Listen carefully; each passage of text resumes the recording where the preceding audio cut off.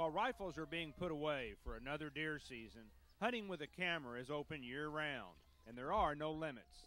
A prolonged drought made this generally a poor year for antler development, but there were some exceptional deer roaming the ranch country. The photography season started in spectacular fashion with this incredible buck captured in full velvet in late September. He only appeared once during a steady rain, but that was enough to appreciate his amazing antlers that tallied 20-plus points. A couple of weeks later, this buck emerged from the brush sporting a prominent drop tine from which dangled the last shred of velvet.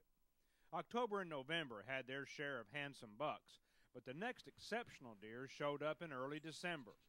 At first, all that was visible were antlers in the brush, and then a magnificent buck strolled out, briefly skirting the edge of the woods before vanishing back into the thorny thicket. As the winter rut progressed, more mature deer materialized. Some were only glimpsed through concealing brush, while others limited their appearance to tantalizingly brief looks. Then, on the last weekend of the season, this extraordinary buck made his presence known. He casually sniffed a nearby mesquite and calmly grazed for several minutes before finally disappearing.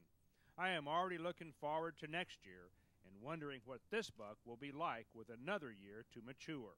Richard Moore, News from the Outdoors.